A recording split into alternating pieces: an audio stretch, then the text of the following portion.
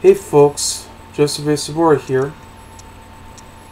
Well, I watched it, and I'm not very proud of it. Paul Blart Mall Cop 2. The sequel to the original Paul Blart Mall Cop with Kevin James from the King of Queens, as well as a stand-up comedian who winds up playing a mall security cop, working at a local mall in New Jersey. He also lives with his mother and his daughter named Maya.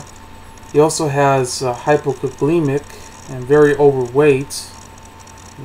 Not to mention he had a love interest named Amy, which also plays like sort of a Die Hard parody, if you think about it. But there was a lot of slapstick, mostly dumb, ridiculous, and stupid. But I have to admit, I did enjoy the original. I mean, as silly as this film was, it actually had a lot of fun to it. It had a lot of heart, a lot of crazy situations, a lot of dumb slapstick, mostly involving Paul just doing a lot of funny and silly stuff, especially when he was actually trying out the the Guitar Hero inside the mall, and he tried to stop all these bad guys.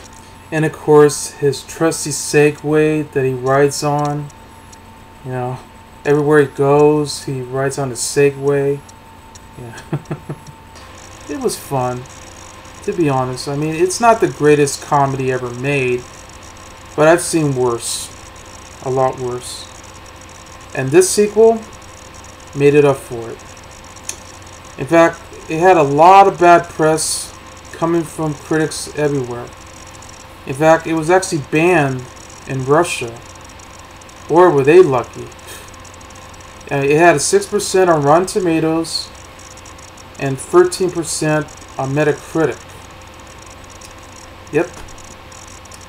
So that means that not many people love this movie. And it shows. And you know what? I agree. It's without a doubt the worst sequel ever made. And yes, it's even worse than Hot Tub Time Machine 2. Well, because they just put a lot of crap into it, and this time it's set in Las Vegas, which is inside the Wynn Las Vegas, which is owned by Steve Wynn. So this is like the first film that's actually shot inside the Wynn Resort and Casino. And not to mention, he even made a cameo appearance too. And this was also the first film which, in Nevada, they actually got their film tax credit for it. Isn't that funny? Yeah.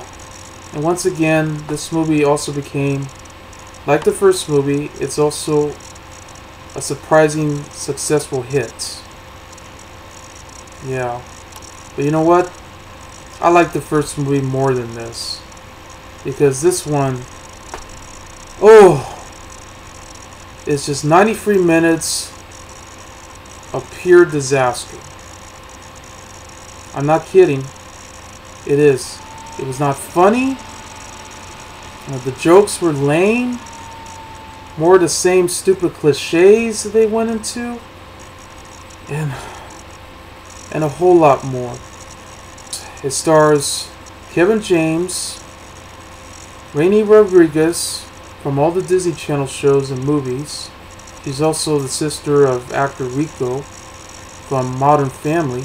Neal McDonough, who's in the film 88 Minutes. I know he plays a lot of villains in films like this.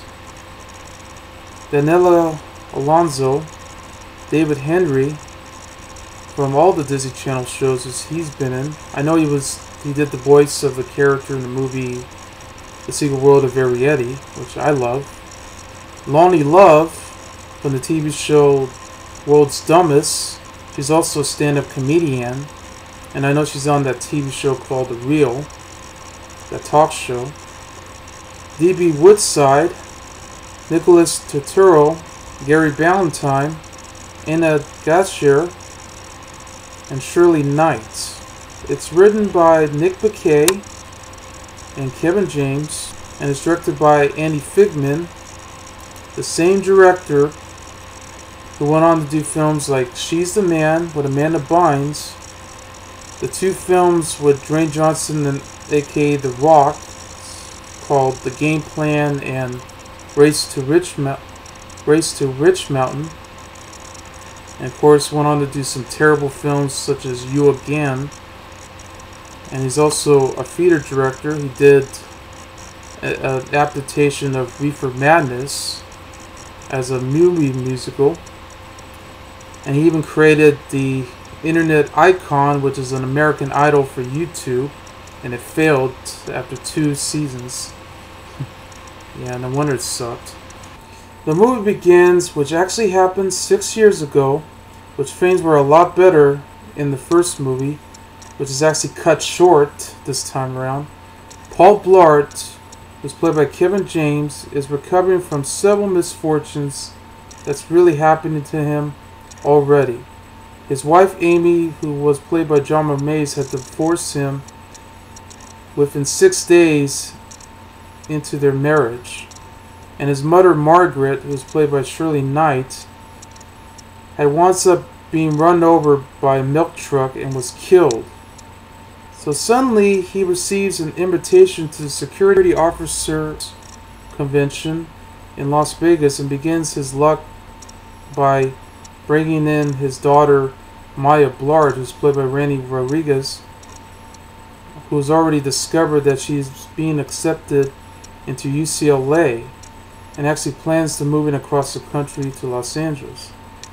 But part of her father's invitation was she decided to keep this a secret between them. So they actually fly to Las Vegas, by accommodated at the Wynn Hotel,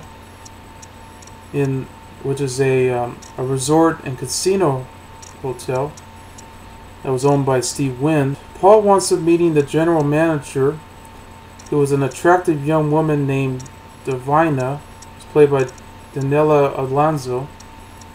He also thought that she was actually flirting with him. He was already dating a hotel head of security named Eduardo. Meanwhile, Maya wants to fall in love with the hotel ballet named Lane, played by David Henry, which another security guard from the Mall of America actually had attended the convention. Yeah, that also includes Donna Ericone, who's played by Loni Love. And he was actually aware of Paul's heroics by saving the West Orange Pavilion Mall, which he actually did in the previous movie. And he actually suggested Paul chosen to become the note speaker at the event. But it was also revealed that another security guard named Nick Morano, played by Nicholas Turturro, is giving the speech that night. Which of course something did happen to him, because he winds up going out at a date with another girl and got drunk. But suddenly a criminal named Vincent, who's played by Neal McDonough, and along with a gang of crooks, winds up disguising as hotel employees, are actually plotting to steal a priceless work of art from the hotel and replace them with a lot of replicas.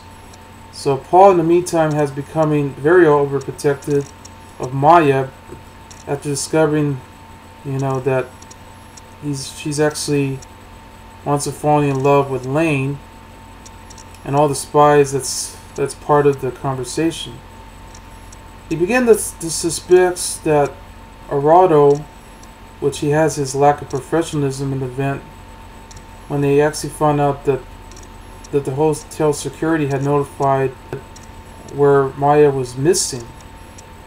But it becomes a whole big of a deal once he had a whole argument with Maya, only claiming that he actually received a secret behind his back. He wanted to attend at UCLA. But Paul actually refuses, and that's what leads to this bigger problem by not speaking to him.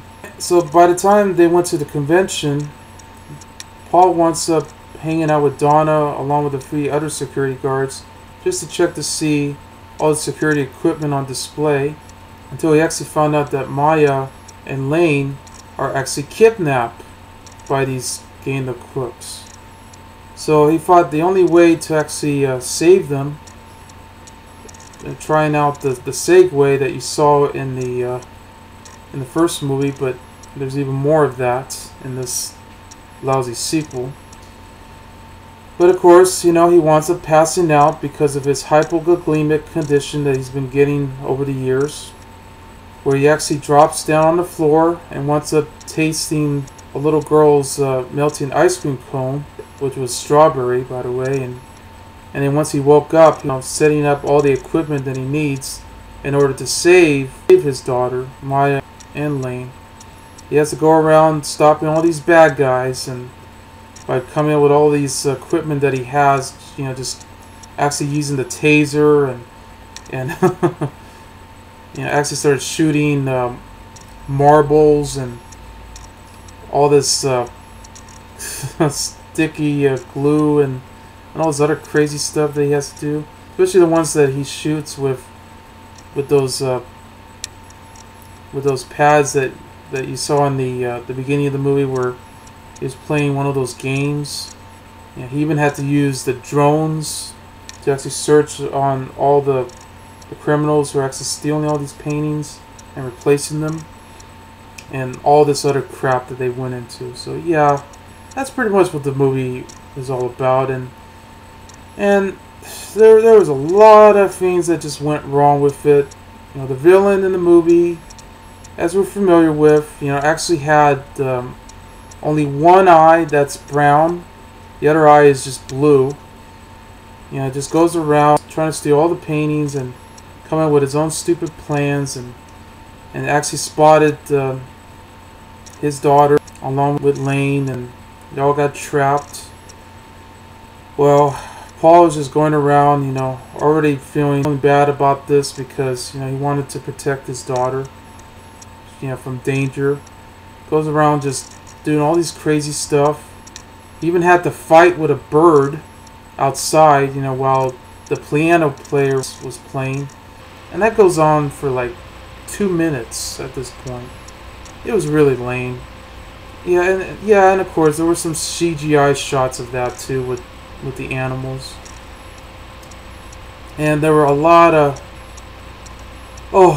stupid crap that went into it, you know, involving one of his security guards. I know one of them actually had a weird haircut. Yeah, because he was like prematurely bald, but you see the back of his hair all the way.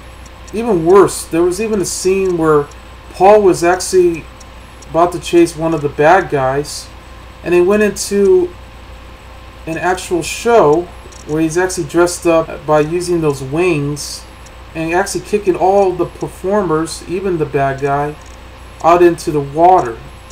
I mean, he was already in disguise, mostly because he was trying to go after him, and everybody actually saw it too, and they were amazed. Yeah.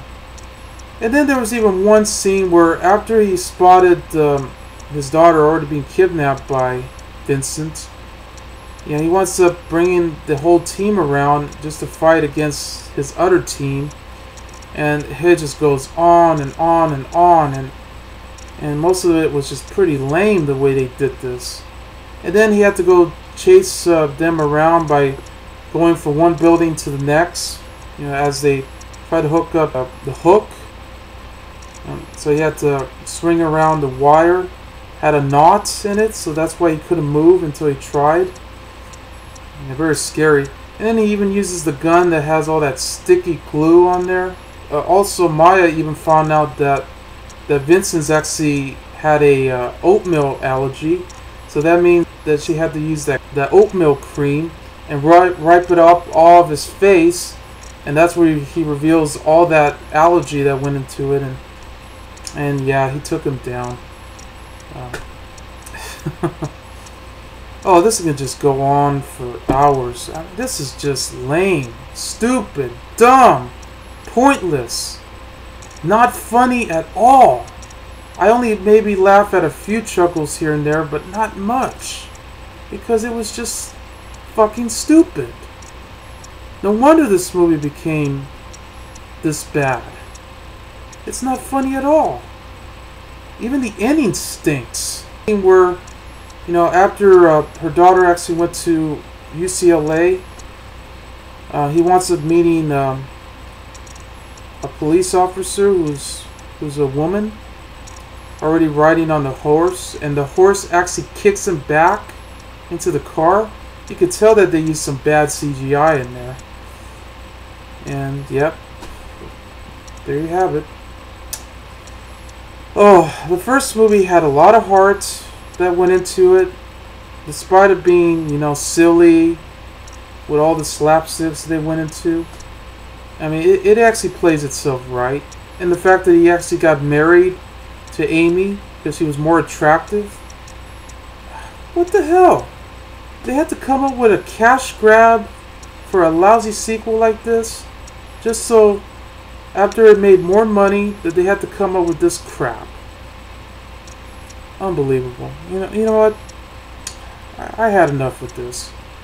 I mean, if you love Paul Blart Mall Cop, I think you're going to be disappointed with this one. Because, let's face it, it sucks. It really does. I'm pretty certain there are a few people that like the sequel. Not to me. I think I'd rather, you know, stare at a wall instead. Oh well. Well, that's Paul Blart Mall Cop 2, and I'm going to give this movie 0 stars. I'm Joseph A. Sobora, and I'll see you later, much later. Bye.